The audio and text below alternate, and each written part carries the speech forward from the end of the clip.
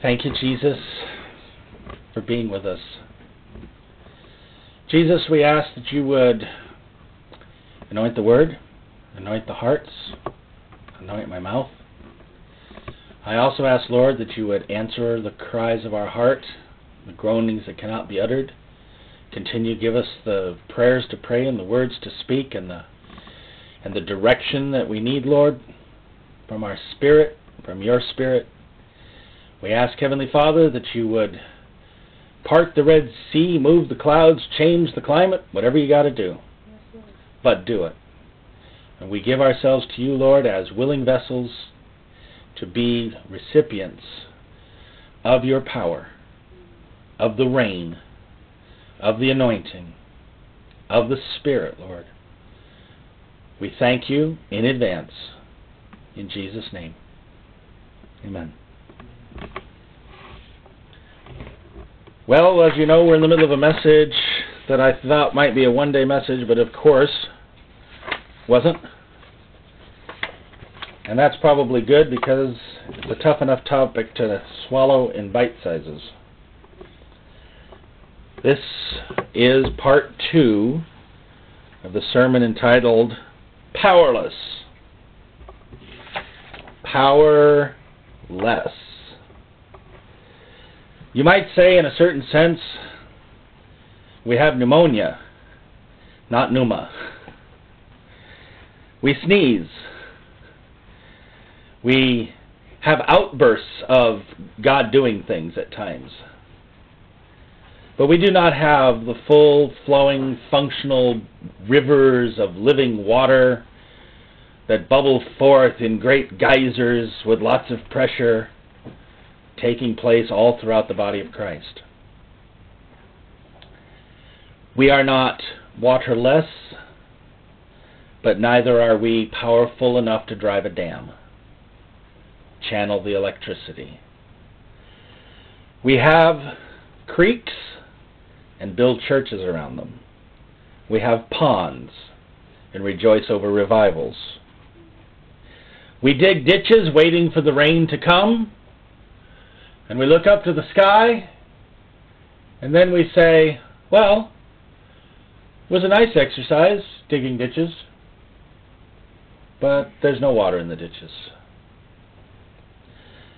Somehow, some way, either God has made a mistake, the devil has won the fight, or we are responsible. Somehow, some way,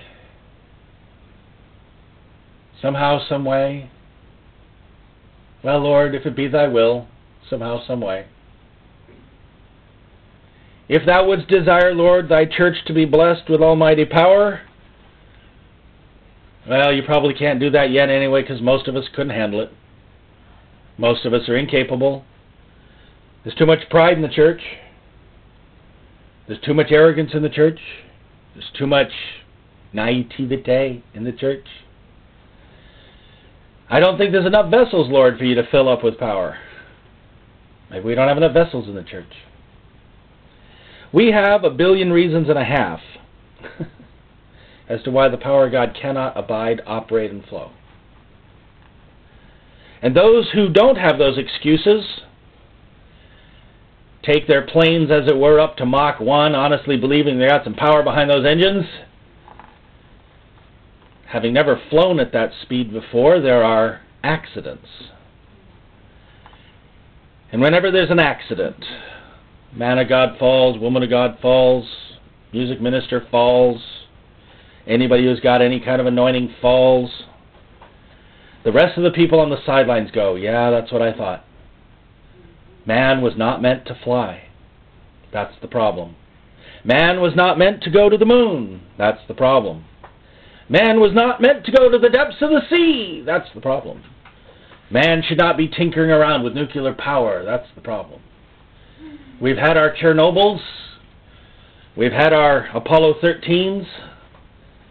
We've had our train wrecks, our 2-car collisions, our pileups, our freeway crashes. Yep, better that we go back to the days of peaceful, quiet camels walking across the desert. At least then it was safe. spiritually safe. The land never moved. The camel was always a camel. The caravan was always tight-knit and close. And it took us a while to get to our destination, but that was good enough. We became powerless right after the apostles. We stayed powerless long after the apostles. And when the reformers started to come into the awareness of grace, mercy, and forgiveness, and a little bit of power, those who were dead said, we'll solve this one. We'll just burn them, fry them, sink them, torture them, stretch them, pull them, bang them, dust them, scatter their ashes across the water. We'll revile them, defile them, assault them, declare them unclean. Then we got more sophisticated. We locked them up in insane asylums and gave them electric shock therapy. Because after all, anybody who believes that they talk to God, surely people who talk to God are nuts. Okay, we finally accept the fact of the possibility that maybe God does talk to people periodically on occasion, but certainly not any of this repeatedly talking to you on a regular basis stuff. Okay, maybe some of you get to hear from God, but not the rest of us. Okay, maybe more of us get to hear from God than we thought, but not all of us. Okay, maybe healing is possible today, but it really ceased at the time of the apostles, and I'm not quite sure how you're doing it, but okay. We have a billion reasons in the universe to slow God down as a church, as a body. What made the church powerless in Christ's day? Do we have any carryover to today? Are there any similarities that have taken and caused us to be exactly what I just said we became? Oh, but there's a lot of things going on out there. You're just not in the right places. The very fact that you have to say I'm not in the right places tell me that my answer is right. If Christ's body is not flowing with power from stem to stern, from toe to nose, across the planet, we are powerless. The fact that we have to go for a seminar for $1,000 to find out somewhere on the other side of planet Gaza how it is to yield to God. The fact that we have to hop a plane and fly clear across the country to go to a seminar on You Too Can Hear the Voice of God. The very fact that I can't walk down the street to the local church and say, please, I need 5 good elders to come to my house, according to Scripture, to anoint the sick and pray for them that they might be instantly healed, and if they have sins, their sins will be forgiven them. And I can't do that, shows me we are still powerless. If I can't look across the way and see a man standing up and just casting out devils and healing the sick and doing that in Jesus' name, and he's not part of us, then we are still powerless. I am not being judgmental, critical, or evaluating on the basis of hurt. I am saying, look around. In a time period when God is pouring out His Spirit trying to say, look at me, I'm over here. Look at me, I'm over here. Look at me, I'm over here. Look what I can do with a man. Look what I can do with a lady. Look what I can do with the church. Look what I can do with the people. Look, look, look. Poof, 2 years later, not there. Poof, 2 years later, not there. The revival is gone. The ministers who were in the center of that revival are now traveling around the world. The places where the revival stopped, they're still doing a Jericho march. Do, do, do, do, do, do, do. Still some results, still some goodness. But along come the investigative reporters coming up from behind, looking over the scene, saying, so, what do we really have here? And their answer is carcasses. Their answer is graveyards. Their answer is, if it was such a great move of God, where hath it been?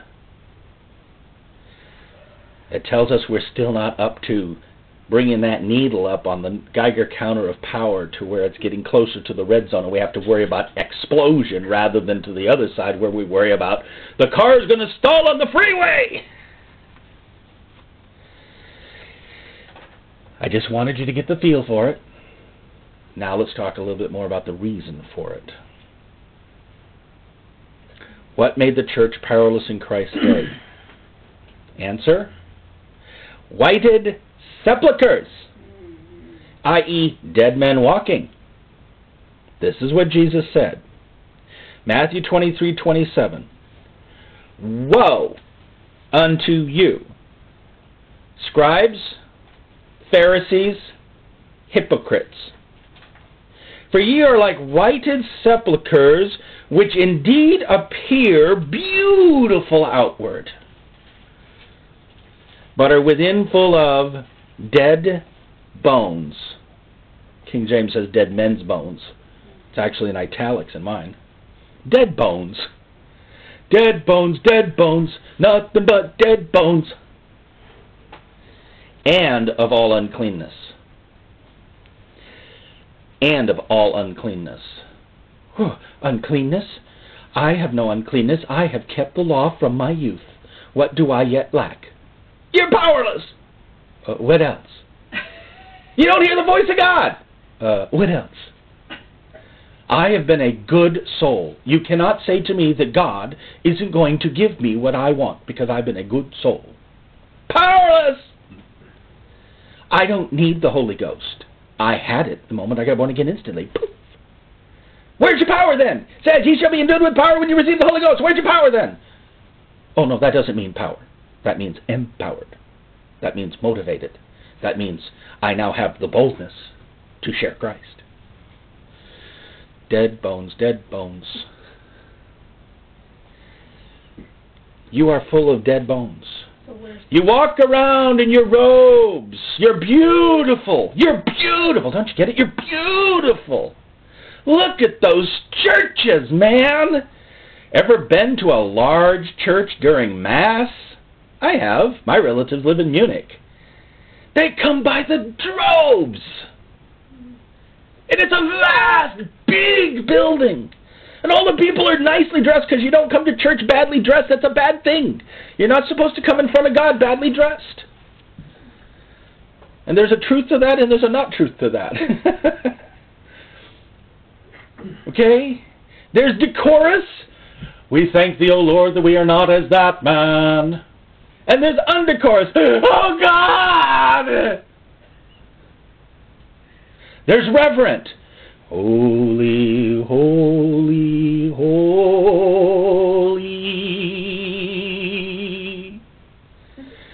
And there's not reverent. Yippee, God is with me, yeah! Yippee, God is with me, yeah! Dead bones, live bones. Nothing wrong with some of those bones. Live bones. What I'm trying to say here is beautiful for spacious guys and churches made of brick and little places like our church who want to see it thick. Okay, so I'm a little on the musical side this morning. We want the presence of God to be our tower, to be our strong tower, our buckler, our shield, our whatever. But the problem is, the reason we're powerless in the church is because we're looking at the wrong thing. Master, Master, behold, the temple, such a great thing, don't you think? This place won't stand one brick upon another in a short while. In 3 days and 3 nights I'll destroy it. Actually, I'm talking about myself, but you won't get it. Oh, please, how many people are in your church? I would to God we were 10,000 strong. 10,000 strong live people with power is worth something. 10,000 strong dead people with no power is pretty. Oh, be nice. Be nice. Whited sepulchres, holy sepulchres, clean sepulchres. Our grave diggers are the best in the world. We know how to put up tombstones with some of the most ornate phrases. We know how to make them black 'em. We know how to make them statues. We know how to make them icons. We know how to make them. We can make it gorgeous. We can make them stained glass. Just tell us, what kind of reverence would you like? Tell me what the image of God should be, and I will make it for you. Tell me what Jesus looks like. Tell me how he hammered people on the cross. Tell me what he looked like when he was laying down. Show me. What about Jesus really manifesting? What about the power really flowing? Oh, we write books about the healing power of Jesus' ministry. We write treatises on how wonderful that was, and it testified of the goodness of the gospel, and we make it about that thick. And we put our references in it, and our cross-references in it, and our theological abstracts in it, and we make sure it's in good wording that most people can't read. And then we drop it on the table. There you go. I have written you a book about Jesus Christ. That is the gospel. Wonderful, isn't it great? It's wonderful. Scribes, scribes, everywhere scribes. I know, I'm not going to sing the tune. Scribes, writers, scribes. Lots of scribing going on. Lots of scribing going on. Lots of Phariseeing going on. Well, I think what we need to do in order to balance the move of God is we need to write these laws a certain way. See, the problem is we can't afford to be captured again by our adversary, thrown back into Babylon, taken over again. So what we need to do is make laws around laws around laws around laws around laws to make sure that our people are nice and safe. Because after all, we all know that when God does things, it's always going to be safe. It's not going to be shocking. He's not going to do any of that throw people on the floor stuff. That's not safe. We're not going to have them standing in trances for 3 days. That's not safe. We can't possibly have visions and dreams because, that's nutsy. That's not safe. We are the Pharisees, the scribes and the Pharisees. We've been around for a while. We are the establishment. And just who do you think you are, carpenter's son, anyway? Just who do you think you are, John the Baptist, anyway? By whose authority do you come in here and say, you, sir, need to be baptized now? Get in the water. And just who do you think you are to tell me I have to dip in the river Jordan 7 times in that muddy river to get my healing? You're the prophet. You're supposed to just pray for me and I'm supposed to be well, says Naaman to the prophet. It's no different today. Yes, Pastor, I'd like you to... It's part of a conversation, believe it or not, I just had. I'm paraphrasing, rewording a little bit, but yes, Mr. So-and-so, yes, we'd like you to marry us. We'd like you to marry us. But we don't want you using the name of Jesus. We can't have you praying over us. We don't want to have any religious rituals, but we'd like you to marry us.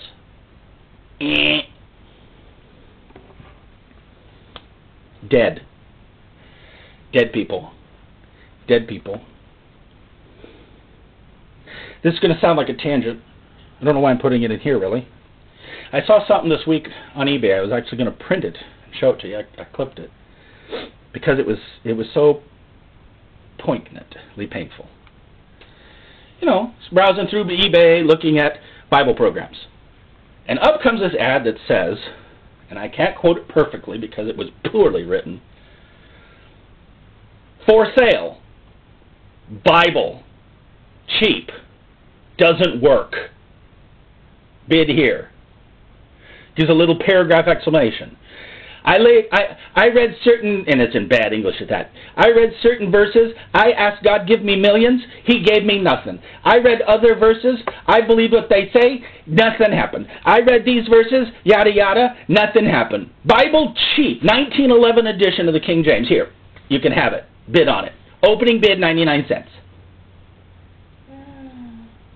Now, how does that strike you? Grievous. Shocking. Mind-boggling. This is a book that people have died for. And you know what the soul was saying in essence? Little twisted, probably demonic. Certainly illiterate the way it was written. But the point was sitting there. Here. Powerless. Doesn't work. Does your Bible work or doesn't it work? Does your God work or doesn't He work? Powerless. Gave it a try, doesn't work. Here, I'm going to sell it cheap on eBay. Yeah, I tried that anointing oil stuff. Just a bunch of olive oil. Here, catch. Give it to you for 50 cents. Whereas the sorcerer said, tell me, what price must I pay you that I might have this power, that people be, when I lay hands on them, receive the Holy Ghost like you gave them? What price? We now say, stupider than a magician, not of any value, non-essential. Scribes, Pharisees, and key word here is hypocrites. Oh, there's a lot of hypocrites in the church. Yes, there are. I don't want to fellowship with hypocrites. Well, let me tell you what this word hypocrites really means. It means putting on a mask, putting on a show. Ladies and gentlemen, here he comes, John, whippity, whippity, snippity, snippity, with 16,000 degrees of behind his name. Ladies and gentlemen, please welcome to the stage. Then there's this other fellow that walks on. This is Pastor so-and-so. He'll be preaching the message today. Thank you. Hi, guys. How you doing? Hi, John. How you doing? Good to see you guys. Good to see you again. Haven't been around for a while, huh? Well, let's see what the Lord's going to do today. Shall we go up to the mountain and see what the Lord will do today? Let's go up to the mountain and see what the Lord will do today, eh? There's a difference. There's a difference in the tone, the tenor, the flavor. There's no mask. There's no mask. There's no robes of pomposity and proof of my anointing. There's no dead men's bones either. I'm trying to say that I saw something. I saw why, even in Christ's day, the Son of God is walking into the middle of the scene of dead. And they had the audacity to look at him and say, you cast out devils by Beelzebub. I felt like saying, and what discerning gift are you operating? Statement I made yesterday in talking about the minister and the marriage thing, just because of the way it struck me, as I said, if somebody walks up to a minister and says, please marry me, and then gives the minister a whole bunch of rules and reasons of what he can't do, the real question should be, why did you come to me in the first place? What you doing here? You walk up to a man of God, you better expect that the man of God, woman of God, is going to get you. Somebody you walk up to says, I'm a prophet, you better watch yourself. He might be a prophet. You don't want to walk up to a prophet and say, who do you think you are, and have your finger go withering up in your elbow, if he's powerful. You don't want to be the guy pointing at Paul, the apostle, and while Paul's gone out of town, rail on him and tell him bad things, and, you know, Paul, he doesn't know what he's talking about, and I know better than these doctors, I got it all figured out. And have Paul write you an epistle that's going to be famous for 2,000 years to say, we'll see when I come back home just exactly what kind of message you're preaching there. But you see, we can do that now because we're powerless. Hey, I can criticize any man of God. Oh, you can't say, don't touch mine anointed, do my prophets no harm. We all have the right to judge and evaluate to decide. Sure, because he isn't going to go, you, quiet for a season. He's not going to do a William Branham and the guy's running down the aisle and go, you have interrupted the Lord, down, and have the guy hit the floor. Getting where I'm going? There's something stirring in me. There's something stirring in me that says, Bible college is nice, church services are nice, fellowship is nice, pretty is nice. I pray to God we are not becoming dead men's bones. See, we're so worried about and all uncleanness.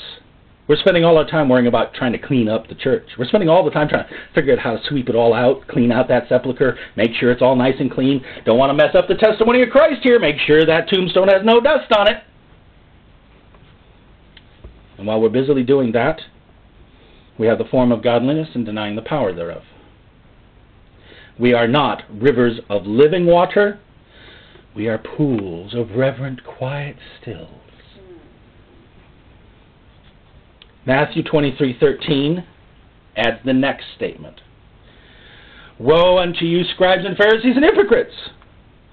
For you shut up the kingdom of heaven against men. You neither go in yourselves, neither suffer ye them that are entering in to go in. Let me put that to you in modern vernacular. You saw the Holy Ghost start to move, and you said, stop that. You quenched it.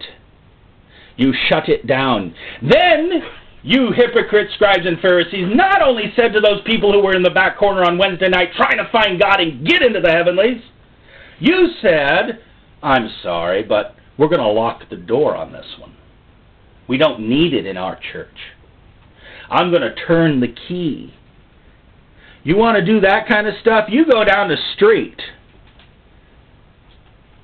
The Holy Ghost wanted to bust in on men.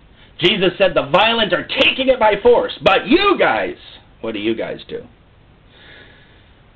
How do you know the difference between a church that's moving on with God and a church that's not? The sound of the clicking of a lock on the door that shuts them out. Can you walk up to a local pastor and say, point blank, in all honesty, Pastor, I'm visiting, I'm in town, I'm going to be here for a few weeks, I'm going to be attending your assembly because you're the closest thing to where I'm staying, and just because it's proper of me to do so, I need to announce myself and tell you who I am. I am Prophet so-and-so. I've been working for the Lord for the last 42 years. I'll be sitting in your assembly. I'm just forewarning you in the event that the Lord should happen to use me for some reason that I'm not aware of at the moment, because I really didn't come here to be ministered to or minister. I just came to, hang out with you, but I just needed to warn you in advance. How many pastors would go, thank you for that, I appreciate that, we'll be watching to see what the Lord does? How many pastors would even, for 2 seconds, entertain the possibility that the guy knows what he's talking about? That he really is what he says he is? Or do we have to put him through a 2.3, 5-point year evaluation status? Okay, well, we'll test you out a few times. We'll see how you work. If Jesus Christ himself walked into the synagogue and was handed the scroll today, and he said, this day, end-time prophecy number 442 has been fulfilled in your ears. How many people go, well, I'm not sure. Is that the correct interpretation? Is that the way it's supposed to be? How do we know that? I mean, how do we really know you know that? Did you ever go to the school of the prophets? Were you ever a member of the scribal? Are you part of the Pharisee committee? Are you part of the FOP, the fraternity of Pharisees? I just need to know. What's your credentials? Where are you from? How you do it?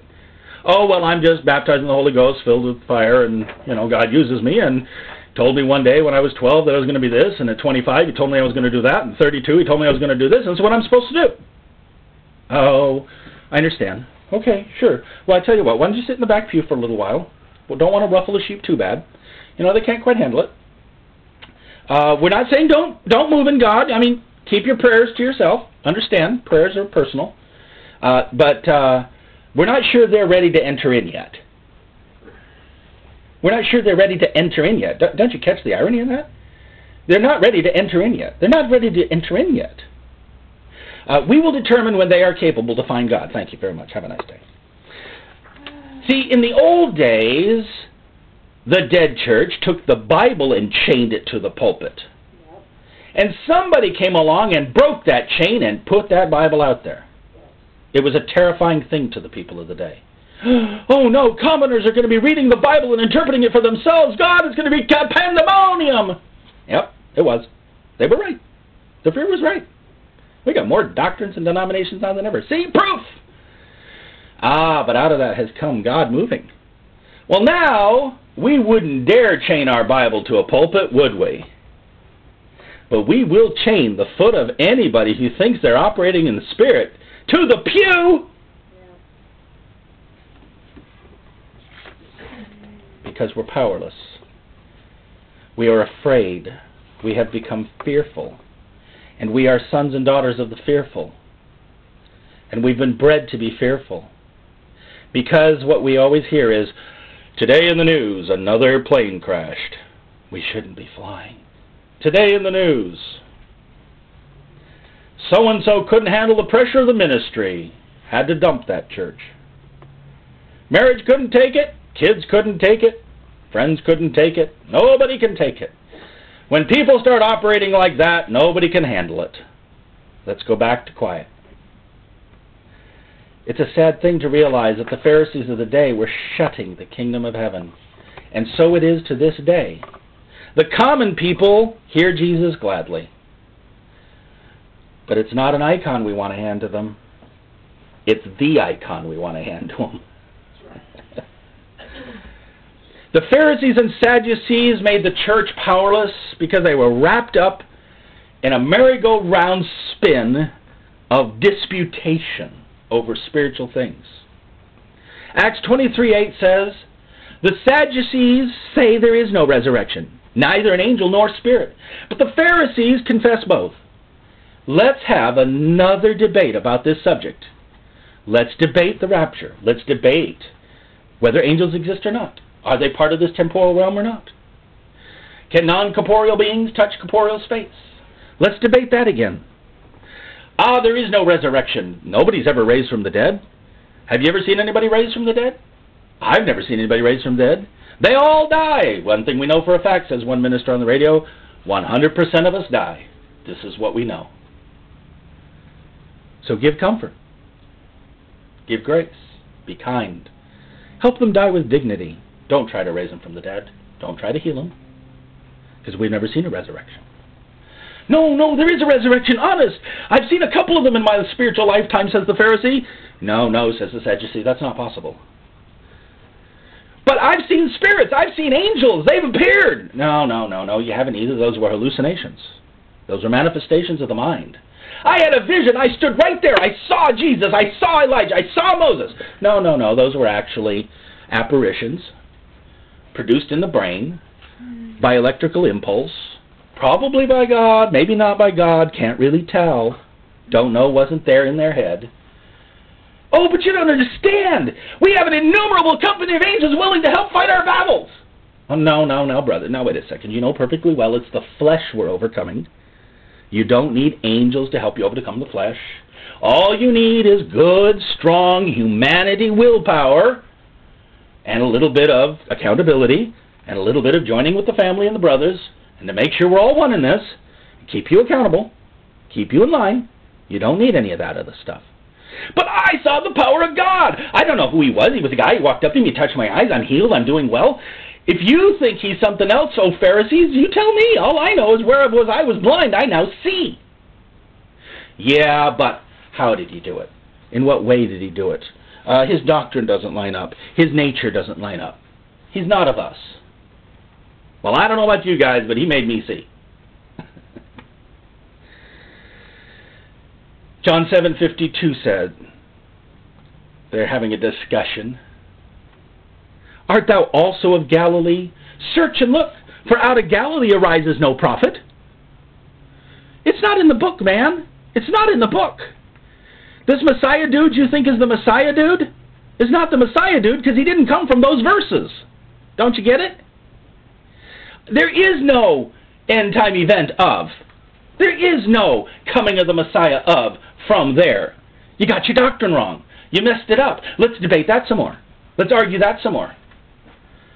And all the while we're arguing, we're powerless. We are Israel, prevailers with God, and we aren't prevailing because we're arguing. I'm not saying it's not right to debate the truth, to find the truth, to till the ground, to dig out the rock, to find the gold in the mountain, to find the truth. But I am saying that it's obvious to me now that too much of that, and we haven't healed anybody, saved anybody, raised anybody, slain any dragons. I know, speaking like a knight.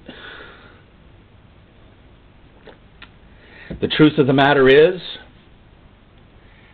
if I point any fingers, I have to point a couple back this direction too, because I'm a child of those who were. I have seen the fire, I've seen the smoke, and I look around and I see the sepulchres too. We don't want to admit that they're sepulchres. We don't want to admit that they're dead men's bones. They're good people. A lot of them are good people. But when it comes to the comparison of Jesus Christ against those people, you know, they never cast out a spirit. They never raise the dead, as it were. They never heal a soul. Matthew 22:29. Jesus answered and said unto them, You do err, not knowing the Scriptures nor the power of God. See, knowing the Scriptures is what the Reformation was all about. Power of God is what Pentecost was supposed to be all about.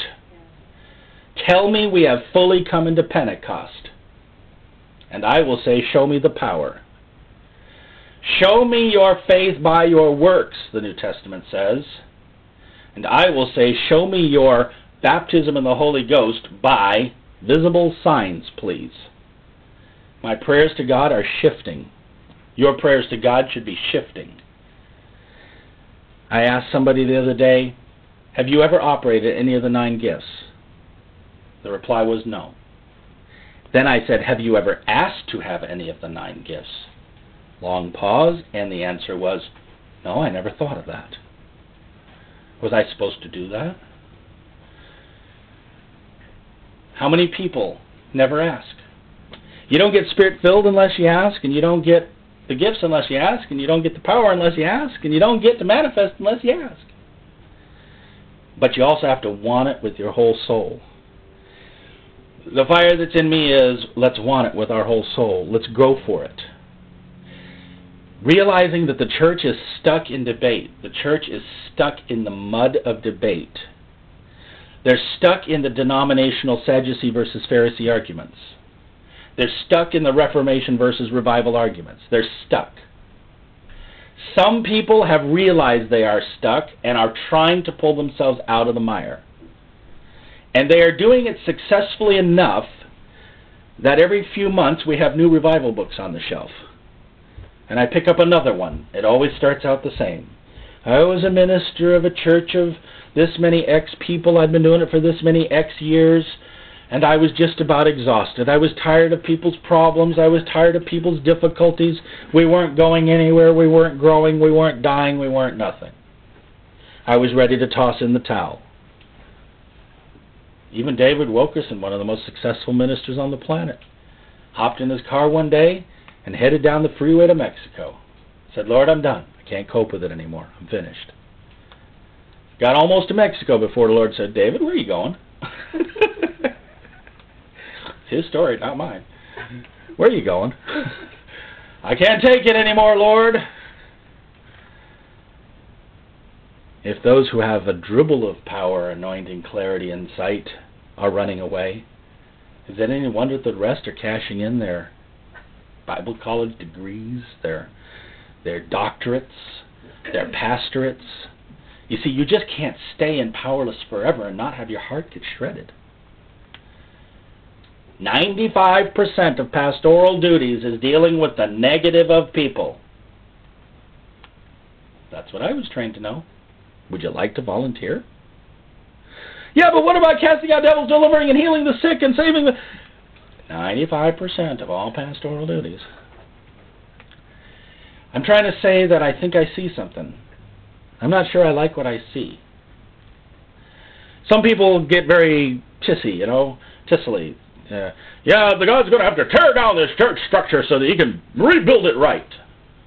That's all this stuff. That's the problem. We got too much red tape. We got too much bureaucracy. We got too much religion. We got too much. Pull it down. Pull it down. I say, pull it down. That's what I say.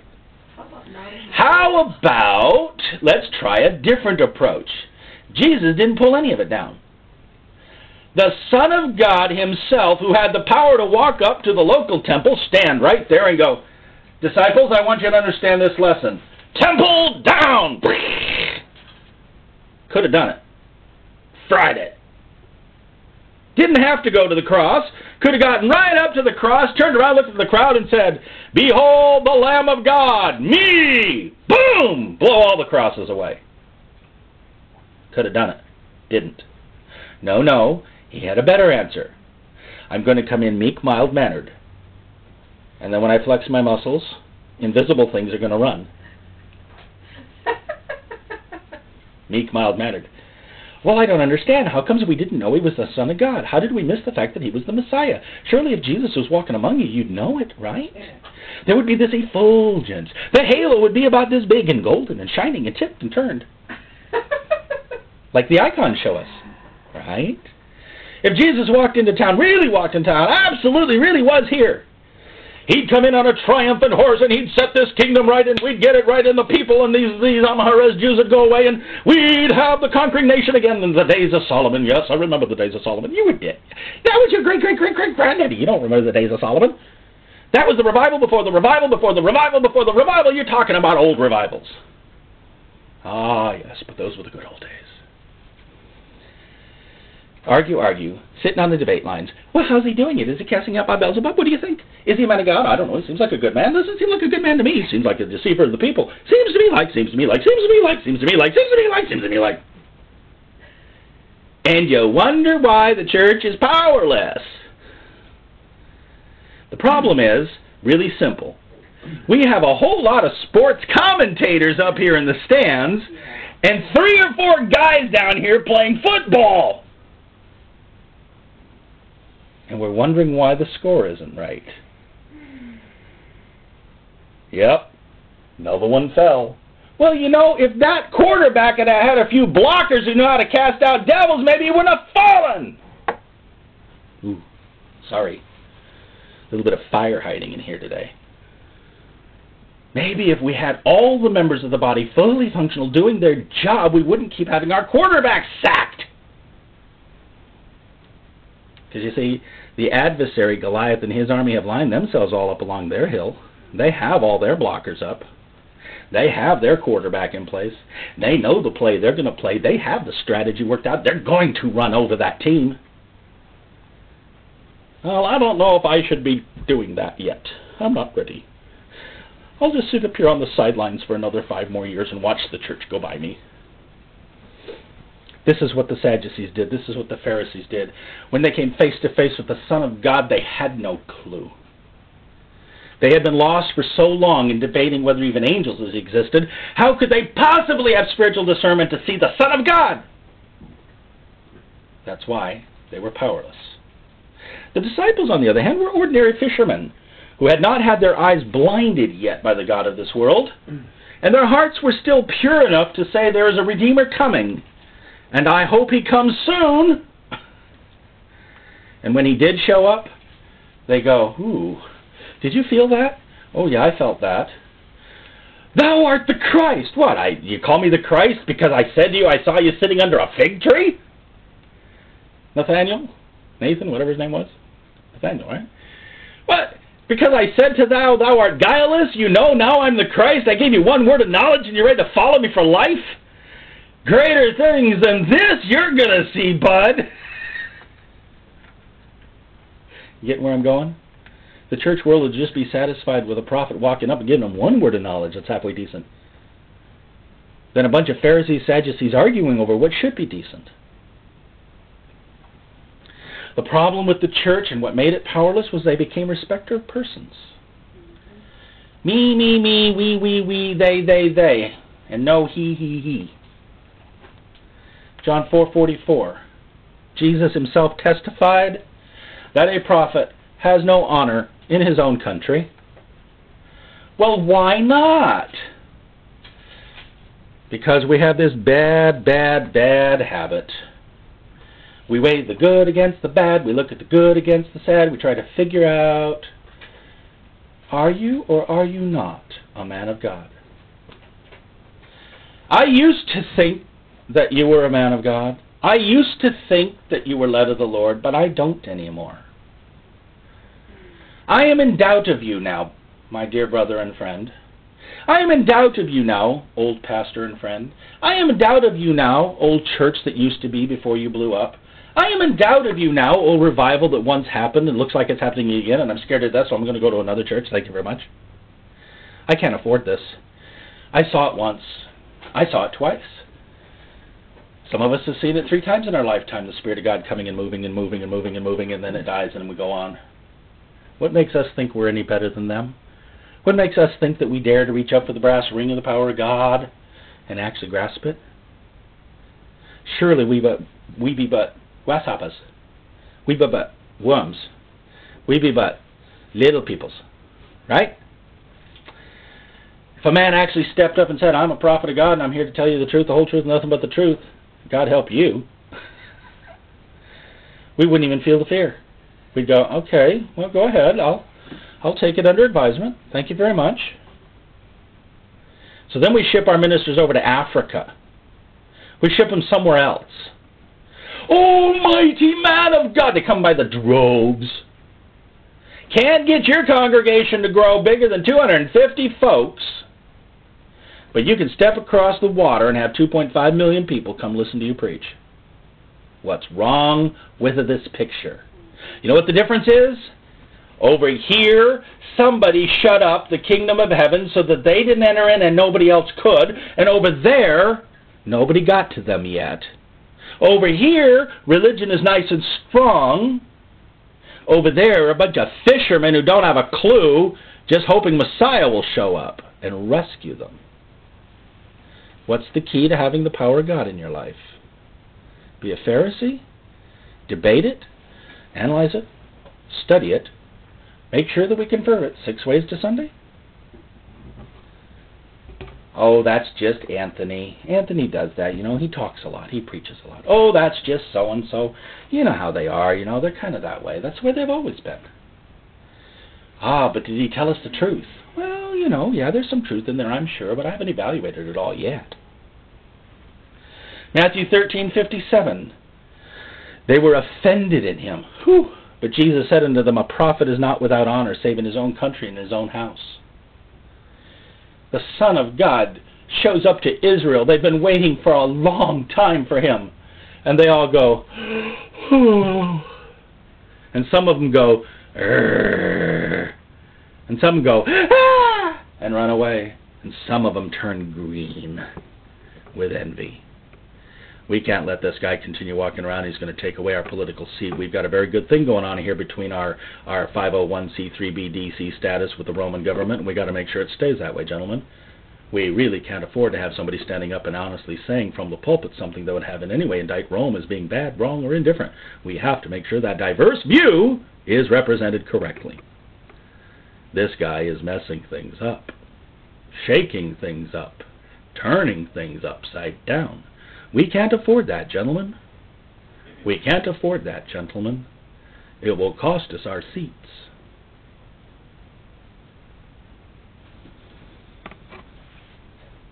Well, yeah, my son used to be a really stable individual, but then he got hooked up with those Pentecostal types, and he really started doing some really weird things, started thinking he was, a man of God, started thinking it was these other things, I haven't really seen any fruit come out of him that would suggest that. You know a tree by its fruit, there's no real fruit. So I assume that probably he's just gotten himself wrapped up with a bunch of people. They're kind of a little bit deluded. Not really bad, they're good people, relatively good people. I mean, I don't want to speak bad about the people. They're probably good people. But, that leader up there, now that worries me. See, people like that who think that they're really special, stand up and start raising up churches and think they're going to do something. I don't know, that worries me a little bit. But my kid, he's okay. He's not bad. He'll come out someday. She'll come out someday. No, I don't think we need to do an intervention. No, I don't think we need to do a rescue. No, I don't think we need to go do a capture and pull. I don't think they're that bad. I just don't agree with their doctrine. Their doctrine's not quite what my doctrine says. My doctrine says there is no such thing as the baptism of the Holy Spirit, and that's okay. That's my doctrine. That's his doctrine. He doesn't have that doctrine. She doesn't have that doctrine. Let's put that up at high speed in God's ears. Sounds like one of them windy tapes on the video. Look at the people go really fast. And God's going, this is a comedy. No, it's not. It's a tragedy. No, it is. It's a really bad tape. Can we throw it away? Can we throw it away? Can we throw it away? Can we kill this? Can we just stop the tape? I want to start a fresh tape. I want a new tape. I want to start putting power in my people. If they can't handle it, I'll take care of it. They get a little wacky, I can always take them home. They get a little outside their calling, I can warn them a few times, and I can always take them home. Oh, no. You might end up an alcoholic at the end of your life if you manifest the entire operating gifts of healing. Oh, no. You might end up destroyed. Oh, you might end up in the sexual sin. Oh, you might end up... Oh, you're going... Ooh, boo, boo, boo. I wonder how many sermons we get from the devil. I wonder how many teachings we're listening to that are so organized from the Pharisee spirits. I mean, do you really think that the spirits that ran the Pharisees aren't still floating around finding more people to make Pharisees? They were really good at their job back then. Why wouldn't they do it now? Same demons, different name, different flavor of the month, different denominational title, different whatever. As long as we keep the guy back behind the corner grinding the mill, you know, that Gideon dude, just leave him back there in the corner grinding. That'll work. That'll work. He'll never be a threat to us. Those Israelites will never be a threat to us. We just keep them under oppression, keep them under rulership, and control them a little bit. They won't ever have that problem. And we'll be safe. Until all of a sudden the angel shows up and says, "Hi, mighty man of valor, how you doing?" "Who are you talking to?" "I'm grinding." "I'm busy." "Hi, Moses, how you doing?"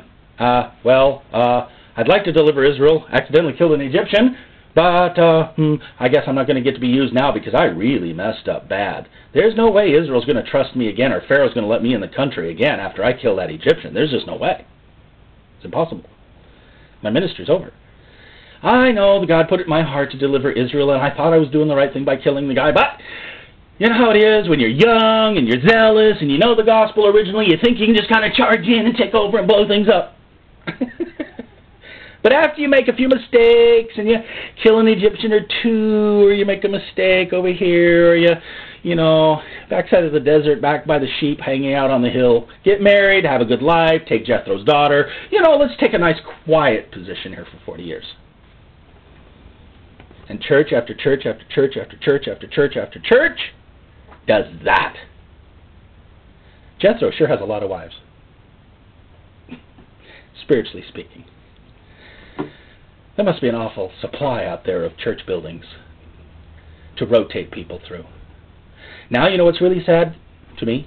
Sad? Churches are now becoming police stations, New Age bookstores. So these are things I've actually seen. New Age bookstores. Take a good, solid church, leave the building there, because it's a good building, and turn it into an antique shop. Right? Have we not seen those things? Mm-hmm. Have I not groaned a billion groans driving by them when we have? Dead places being turned into trinket shops. Over here, strip mall, such and such, opens up the door of so-and-so ministries. What's backward here? The temple, the temple! Obviously not. Filled with dead men's bones, shipped out the bones, threw in the demons. Shipped out the demons, threw in the carnal man. Shipped out the carnal man and said, hey, it's good real estate. And eventually, they'll take down the building and build themselves a condo. On property that was blessed by people who cut that ground saying, we claim this name, this land, in the name of the Lord, and for the demonstration of His image, and the power of His majesty. And you just got to hear the devil in town through the council going, the council of the town going, ooh, that's prime real estate. We can make more tax money off of that. What am I describing? The consequences of powerlessness. The consequences of us not continuing in power as a church universal. As a people, having said, nah, we don't think that's Christ. We don't think that's Christ. We don't recognize Him. I don't know how many times I've read stories where Jesus has told somebody in a vision, yeah, I tried to visit there too, they didn't want me. Scary thought.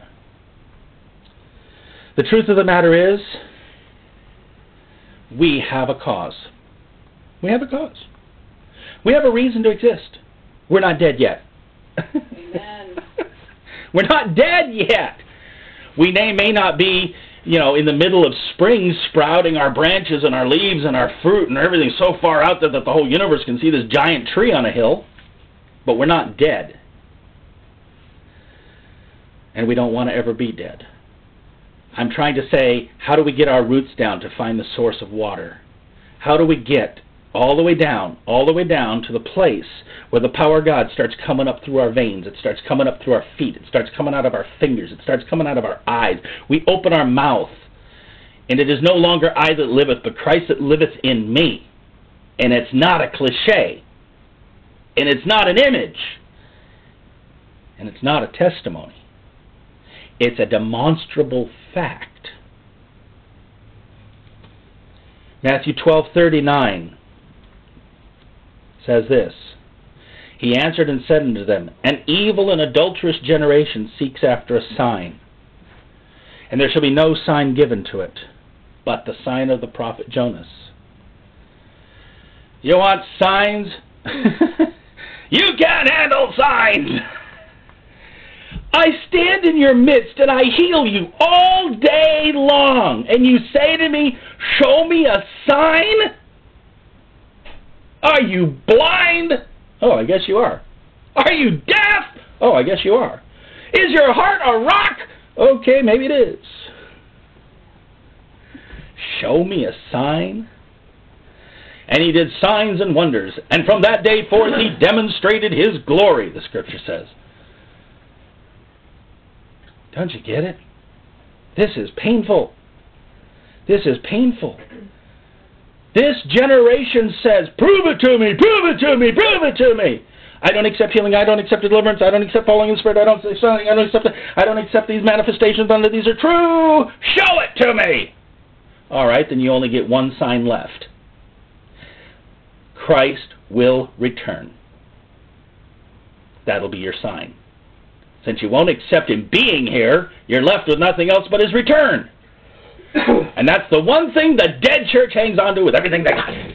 Well, at least we know he's coming back. Yep, he's going to come back, and he's going to be on our side when he comes back, and he's going to be in our faith. We're going to be ready for him because we're the elder brother, and we're ready for him. We're the elder brother. He'll receive us because we've endured all these generations against all these heretics and wildcats and wildfires and people who don't know what they're talking about. When Jesus returns, he will appoint us positions in the kingdom. He will cast out Rome.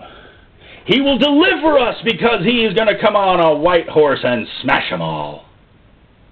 Judgment is coming, praise God, and the return of Christ is right behind. And I will be sitting next to him because I have asked him to sit right on his right hand and his left hand, and my mother asked too, and she prayed, and my grandmother prayed, and my sister prayed, and we're going to sit right on his right and left side because we have endured. Can I crawl under my pulpit now?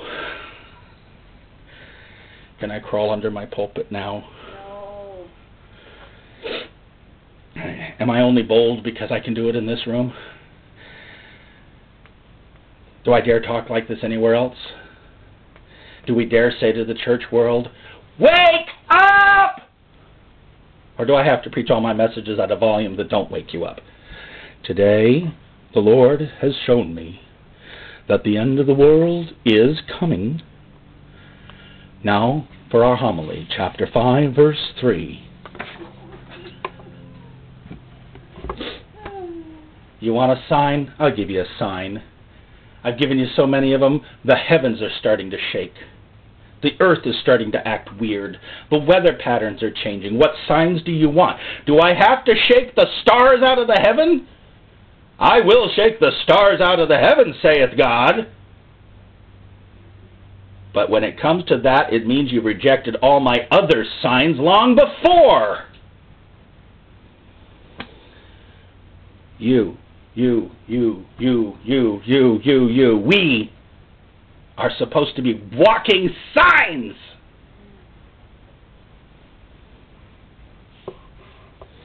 Oh, I think that's putting too much pressure on the people of God. I think you're putting too much responsibility on them.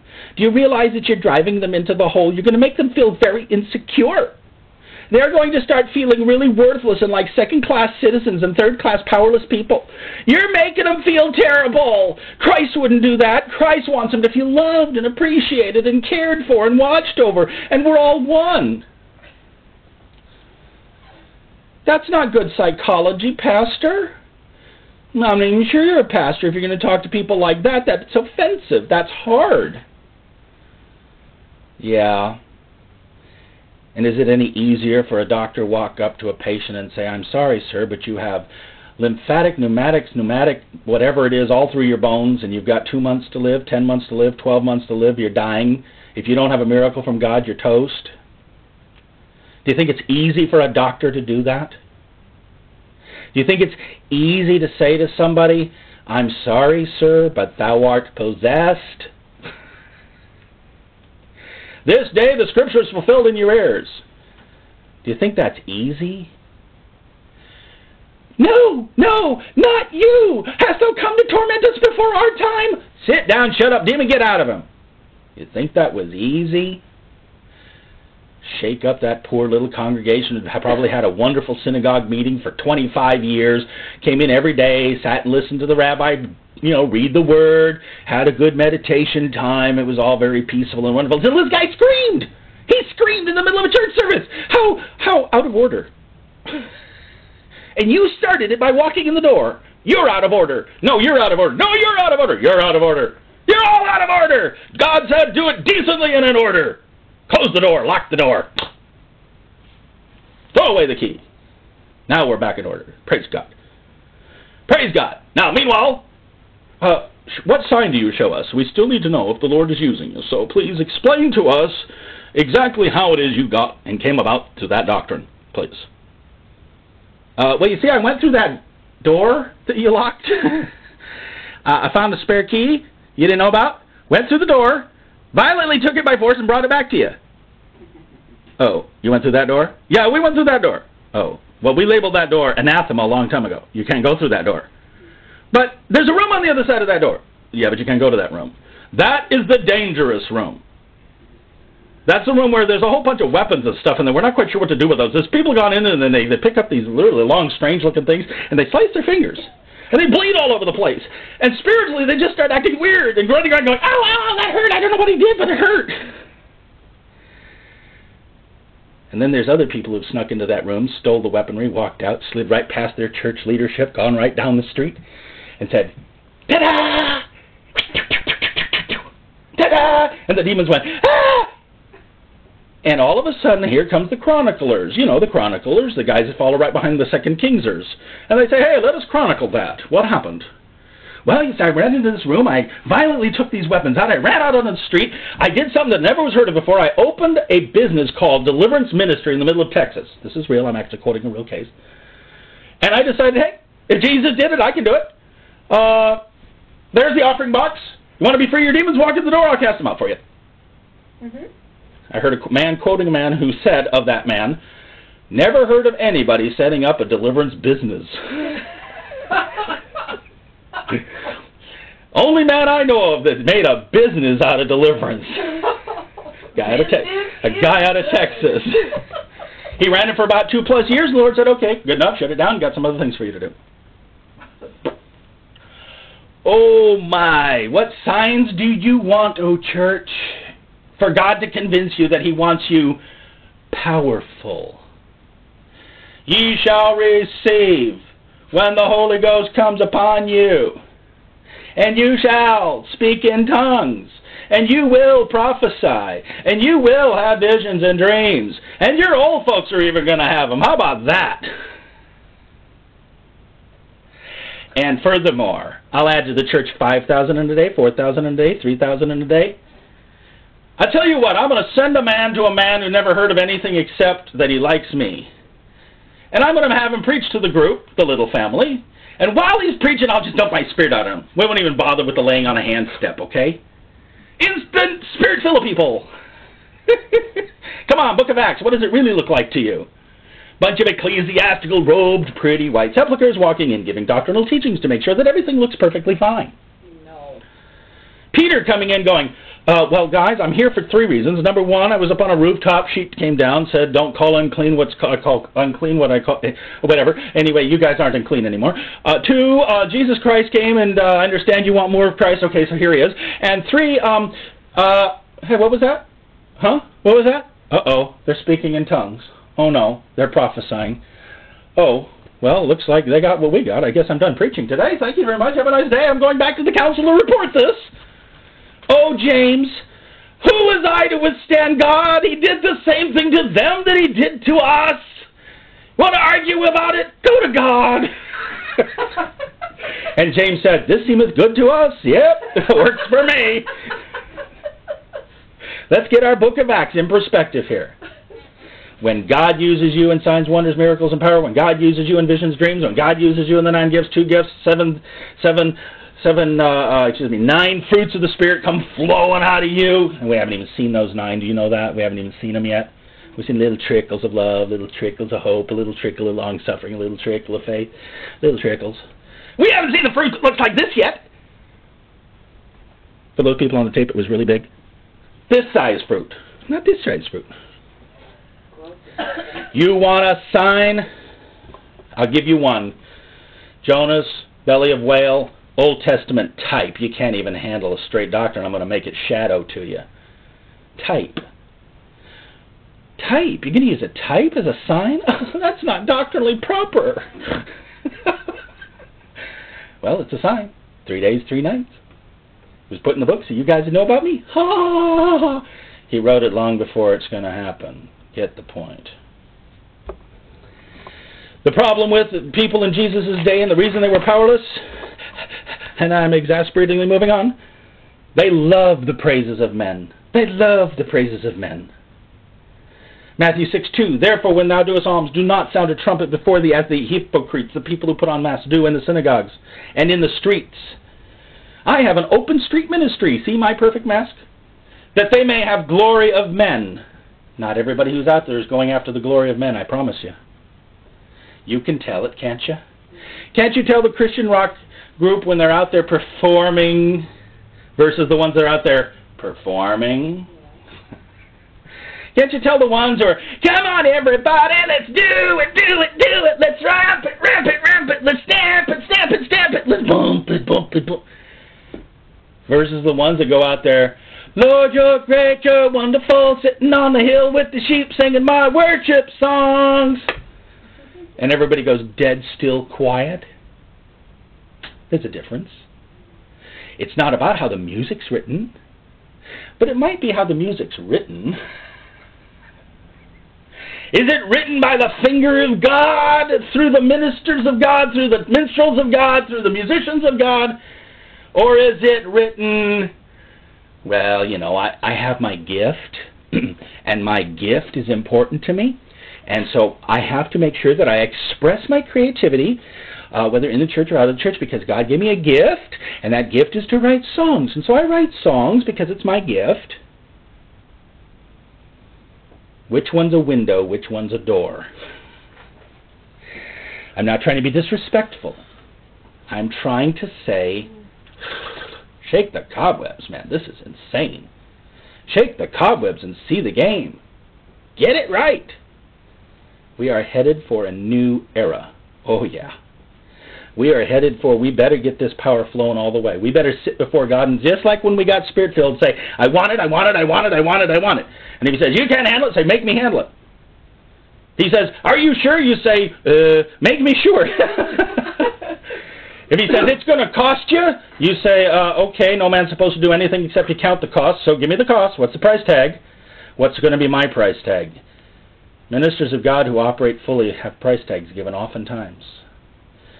Sometimes the price tag is sit down, shut up, and don't say a word. You get to walk into the room, cross your arms like this, sit in the center of the assembly, and I don't want you to stand up, speak, or do a thing. I want you to sit right there, and I want you to go, get him, God, get him, get him, get him, go get him, get him, get him, go get him, get him, get him. Sometimes I'm going to say get up and say it. Get him, go God, get him, go get him. And sometimes I'm going to have you stand up there and say, nobody breathe. And we're all just going to sit here and wait. Go read your church history. He does it every which way he wants to. But the bottom line of it is, he says, I want to do the moving. I want to be the manifestation. I want to be the one. Now these people over here, here's what they want. They want to go in the middle of the street, ladies and gentlemen, here come the almsgivers. Doom, doom, doom, doom, doom, doom. Tinkle, tinkle, tinkle, drop coins into the big brass thing. Boing, boing, boing. And ladies and gentlemen, we'd like to show you today we collected ties, what do you call them, pledges, yes, ladies and gentlemen, up here on the big magic board, pledges, see your pledges. Oh, thank you, brother so-and-so, that was a $1,000 pledge. Well, praise God. Can I have mine not referenced on the board, please? I don't want the praise of men. I'm just going to quietly give to the church of my choice, to the home of my place. Nobody's ever going to see it, nobody's ever going to know my sacrifice. You see what I'm saying? You see where I'm going? I'm not judging. I'm saying, look at the flavor of it. Feel the tone of it. Doesn't it strike you odd? Are we numbering Israel? Are we glorifying our tithe? Are we standing on the streets and blowing trumpets? Oh yeah, I don't believe in those rich people out there with their fancy theaters and these evangelists with all their money glorifying. That's exactly what I'm talking about. They should all be stripped down and look poor.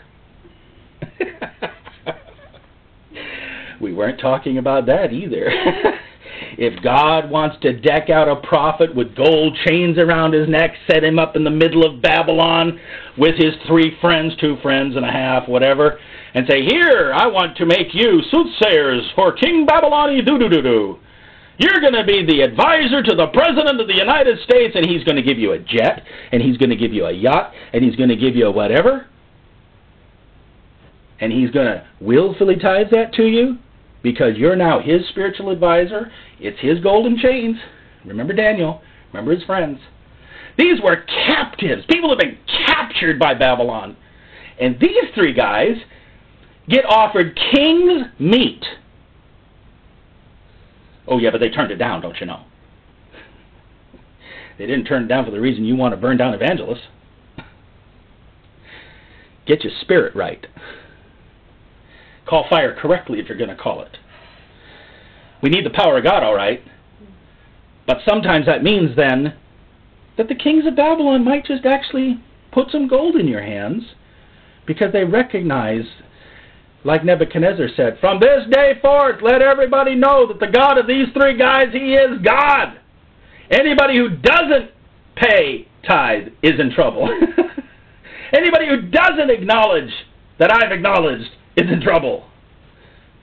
We gave them those rights back in the early founding of our country, that they should be able to be non-profit for a reason.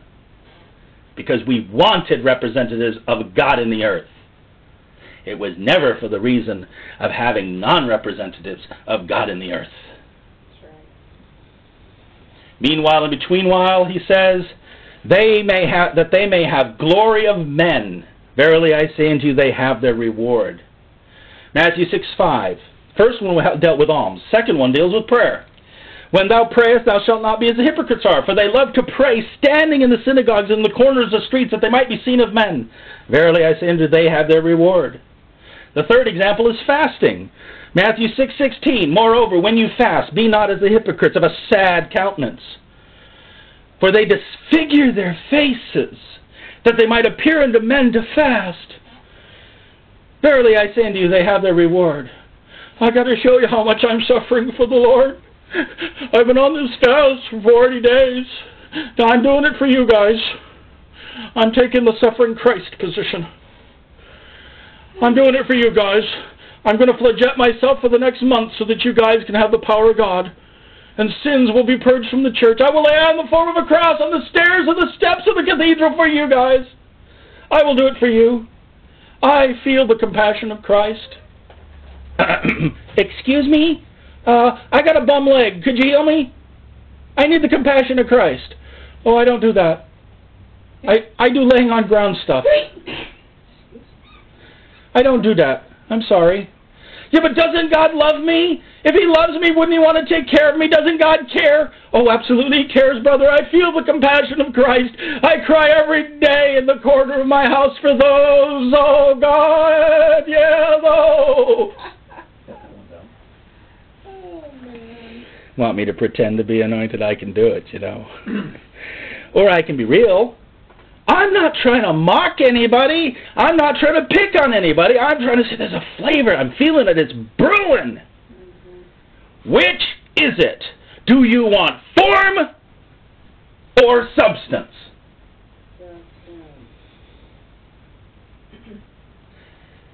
Put on a mask, stand in the middle of the synagogue, and pray. I stand right up front in the church, Lord. I am not afraid to stand right up front in the church, Lord. My hands are in the air. I'm not embarrassed to have my hands in the air, Lord. I'm standing here. I'm not embarrassed, honest. I'm not. Really. I don't know if anybody's watching me, but I'm not embarrassed, okay? Versus the other guy who walks up and goes, oh, God, I don't know how much more of this we can take. Okay, I'm up here. What do you got to do? What do we got to do? What do we got to pray? What do we got to say? What do you want from me?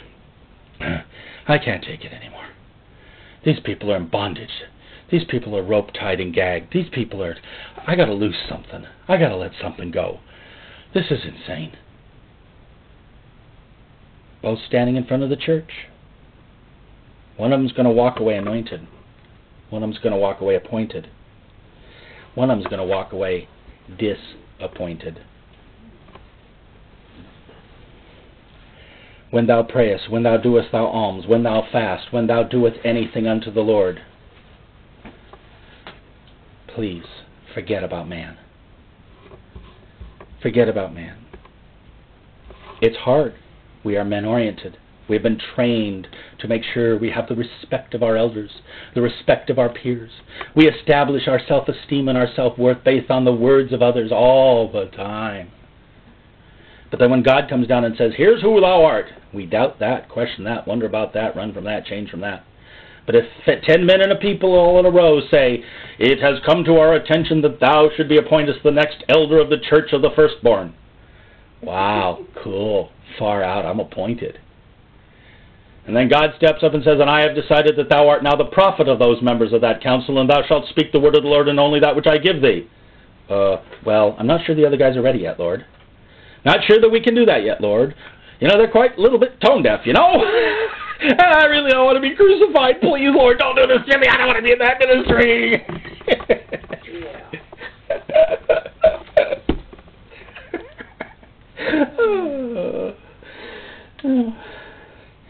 This thing's so strong, I feel almost schizophrenic in the way it's all flowing through me. It's like, on the one hand, you see the demons. On the other hand, you see religion. On the other hand, you see reality. On the other hand, you see God. Then you see the power. Then you see the middle. And you're standing in the middle trying to weigh all that, figuring out, how do I get anointed?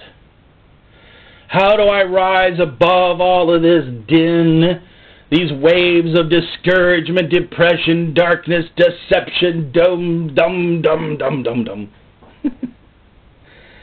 I want to become the hand of God, the mighty hand of God. Have you ever heard that phrase? It's an old cliche phrase. Behold, he is the hand of God. She is the handmaiden of the Lord. Ooh. You know what, guys? I appreciate all you're appreciating me, but if my God doesn't appreciate me, all you're appreciating of me isn't going to appreciate me. I will not get any better. Loving the praises of men rather than the praises of God, even the best of the disciples, the chosen one of the best, the 12, two of them got hit by Satan's face first. Body block style. Come on, Judas. You think you're a disciple? You think you're an apostle? You think you're going to walk with Christ? Come on, let's have a battle over it. I know what's in your heart. You love money. Wham! See those gold coins that just fell out? Those should have been given to the poor. See that oil that was spilled? That should have been sold and given to the poor. Do you see what that leader's doing? He's not doing a good thing there, Judas. Don't you think you need to take him down? He's probably bipolar. Ooh. And the Sadducees and the Pharisees and all the people standing on the sidelines and the demons that are waiting said, yeah, that makes sense. You should do that. You should do that. It's best for the church. It's going to be hard. It's going to be difficult, but that's what you should do. You should take it down. Take it down. It's better for the sheep that way. Take it down. And then there's Peter. Poor Peter. Matthew 16:23, Mark 8:33, Luke 4:8. Turns and said unto Peter, Get thee behind me, Satan, thou art an offense to me. For thou savorest not the things that be of God, but those that be of men. 33 says, When he turned about and looked on his disciples, he rebuked Peter, saying, Get thee behind me, Satan, for thou savorest not the things that be of God, but the things that be of men. Luke 4:8 says, Jesus answered and said unto him, Get thee behind me, Satan, for it is written, Thou shalt worship the Lord thy God, and him only shalt thou serve. Get thee behind me? Get thee behind me. Two different flavors, two different statements. Poor Peter. Poor Peter. First he says to Jesus, Don't get in my boat, I'm a sinner. Jesus said, Not a problem, I'm getting in the boat. Then they're in the boat on the storm. Jesus is walking across the water. Lord, if it be thou, bid me come. And he walks across the water. Oh, but he fails halfway there. Then get right up to the end of the ministry and it's, but no, Lord, surely this can't happen to you. I'm wiser now. I've been around 3.5 years. I know what the future's about. I understand eschatology. Surely you're not going to die. Why? Because you want me around, Peter? Why? Because thou savorest the fact that you think a kingdom's going to come in? That's what Matthew 24 and 25 is all about, right? What, are you waiting for the appointment to sit on my right or my left? Thou savorest the things that be of men. You're looking for your church appointment. You're looking for your official title in the church. You're looking for your official function in the church. You've got to know who you are. No, Peter. No, Peter.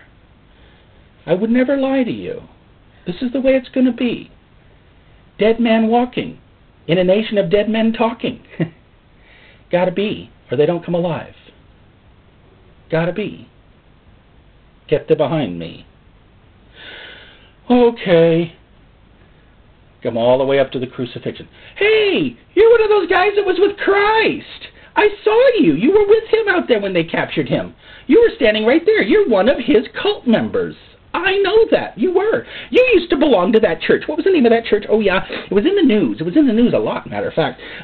It was this church. It was a something or other. It was church of the something or other. A church by the something or other. Maybe it was a something or other of the church. Or, I don't know. Was it a chapel? Was it a church? Was it a, I don't know. It might have been a ministry. Might have been a fellowship. Might have been an evangelist thing. I can't quite remember. But you were part of it. I saw you there. In fact, I remember working with you 25 years ago. Didn't you say that God was all powerful back then? Well, where's your God now?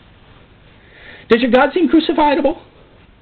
I think we pretty well took him out of the education system, don't you think? Weren't you one of those Bible-believing people? I mean, if Christ is so powerful, how come we can take Bibles out of the church, prayer out of the education system? We can, it seems to me like he's been captured and about headed for crucifixion. Pretty soon we'll have you Christians out of the way altogether. Oh, you're right. No, it wasn't me. No, I wasn't with him. I wasn't part of that revival. No, that was in a previous life. No, I see the deception of my ways now. No, I don't cast out devils anymore. That was a bad thing. Bad thing. Hurt a lot of people. Bad thing. No, I don't believe in any of that stuff. No, none of it. No, I was never of it. No, not me. You got the wrong guy. Sorry. Yeah, I hung out with him. I visited him. I was with him for a little while. Yeah, but didn't you go to the college? Didn't you get a degree or something? No. Threw those notes away a long time ago. Thank God nobody knows I was there. Whew, I was close. Powerless people, scared people, fearful people, embarrassed people. We've been mocked. We've been jeered from the beginning of time. The world is not worthy of the church. But they absolutely have to have the power of God. We can afford to die. We cannot afford to let God's name die. His glory will not go to another. We have to be able to stand up like Jesus and say, "Get thee behind me, Satan. The Lord God only will I serve. I am not going to serve respected men. I'm not going to serve in the chief seats." Matthew 23:6. They love the uppermost rooms of feasts and the chief seats in the synagogues. We cannot go there. I would love nothing better than to somebody please come down and recognize that I've been in this gospel for 30 years. Please recognize that I've studied diligently. Please recognize that I have the heart of God, and I really would like to see God do a major work before I croak. You know what would be much better? Be much better if this fireball that's brewing in me brews in you and brews in somebody else that you send it to and then brews in somebody else, and out of nowhere comes a whole nother fire. It would be nice for me to just say, "Here, I've gone up to the altar of the Lord, fire came down from heaven, and I hereby bequeath this to you. Holy vessel, touch it once, you're never going to be the same." And you pass it to the next guy, and the next guy, and the next guy, and we have ourselves a spiritual Olympic. Bring it on, guys. Bring it on. Okay, let's admit it. Let's admit it. We've all gotten stuck in the Pharisee court. Let's admit it. We've all argued with the Sadducees a few times or two. Let's admit it that we even started to meditate that maybe that door should be closed and the lock put on it because entering in was painful. going through is painful. I have to admit, walking in the Spirit turned out to be a bit of a windy ride. Yes, it was. Got up there with my hot air balloon. I was full of it. And I said, I can reach the heavens with this because God has taught me how to build my hot air balloon. And by faith, I got up there. Son of a... Wow, I got up there. This is great, guys! I found the spiritual realm! And all of a sudden... Hey, where'd the black clouds come from? It was blue skies when I was here a minute ago. I saw the presence of God. It was mighty. It was powerful. It was great. What's that? Oh, my. Oh, no. My hair is blowing back like this. You know, my little hot thing is floating like this. I got to crank it up hotter to make sure that I have enough. I got to get away from this cloud. Run! Tossed about by every wind of idiocy. Blown about by every wolf blowing on your little piglet house. I'll blow your spiritual house down. I'll blow your spiritual house down. I'll blow your spiritual house down.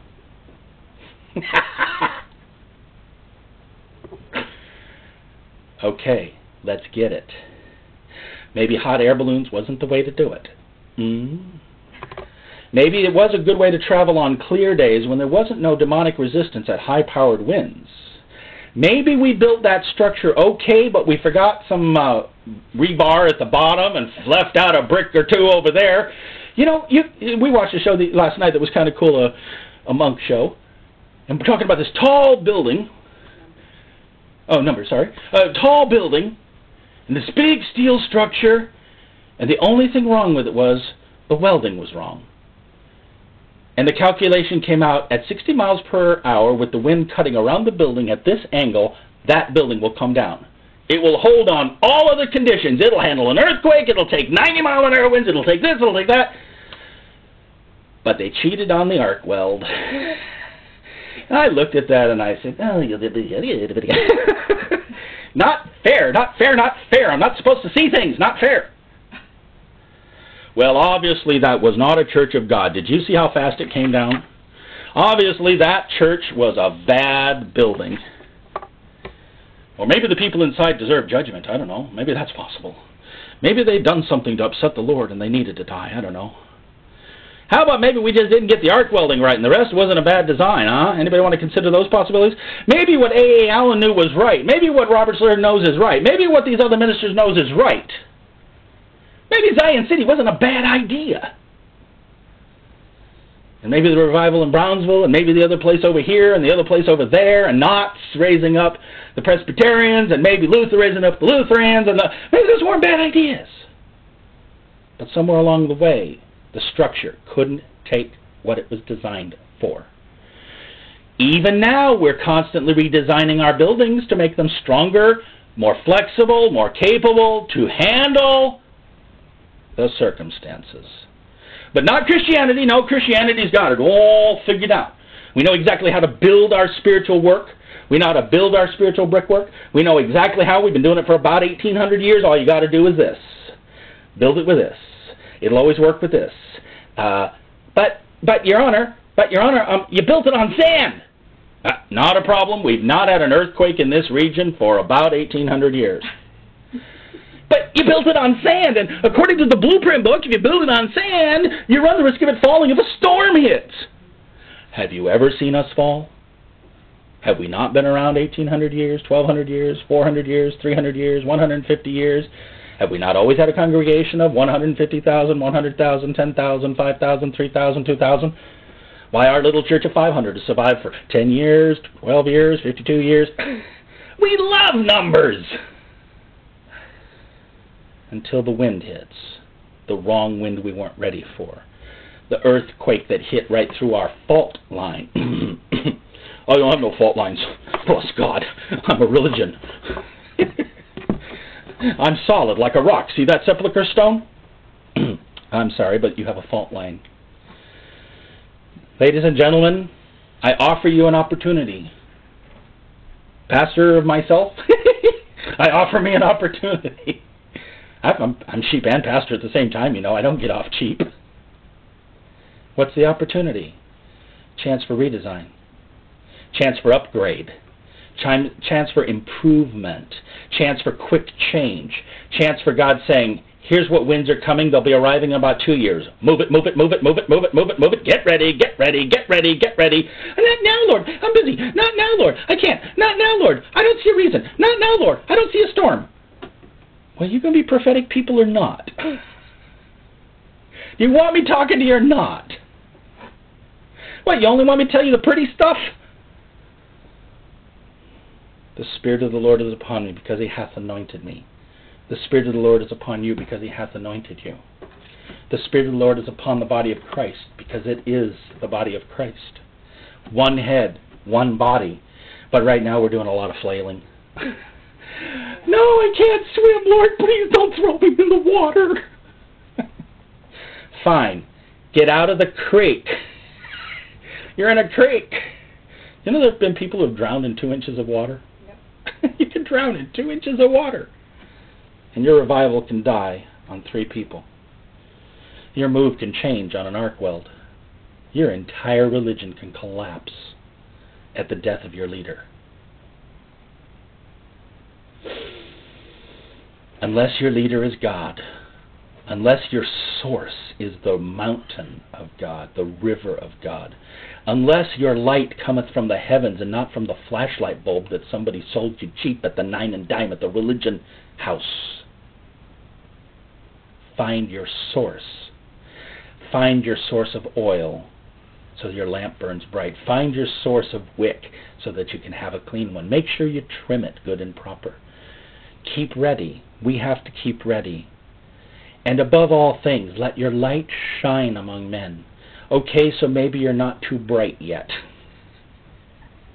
You keep answering God's voice, and eventually you will see God's presence, and eventually you will flow in God's power, and they will see His glory. And that's what we're after. I will continue this message again next time, as if we didn't get the point yet. But we got the point. But I will continue it next time. Jesus, I stop right here to say, help. Help.